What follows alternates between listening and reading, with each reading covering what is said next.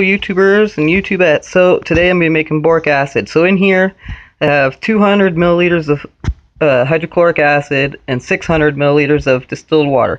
And now I'm going to put this in the freezer for about 15 minutes or so to get it so it's nice and chilled.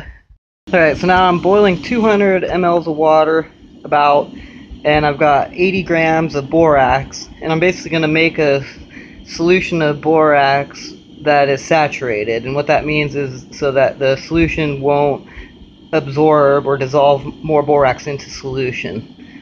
And so yeah, I'll show you that when I'm all done.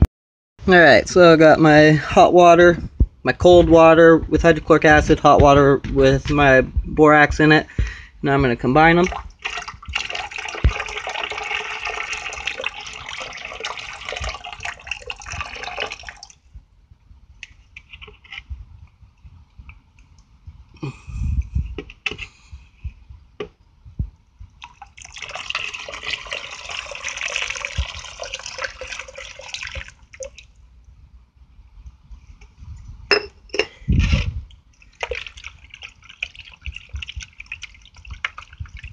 Alright, now I'm going to put this back in the freezer.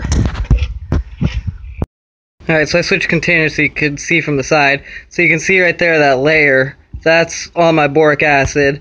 And so now I'm going to take this and filter it. Alright, so there you have it. That's all my boric acid. So basically from here I'm just going to dry it and then put it in a container. And so now if you have dirt and grime in your boric acid, you can wash it with cold water because it won't dissolve readily into cold water, and so you won't lose that much by doing that. And so that's that. Pretty simple, guys. Till the next one.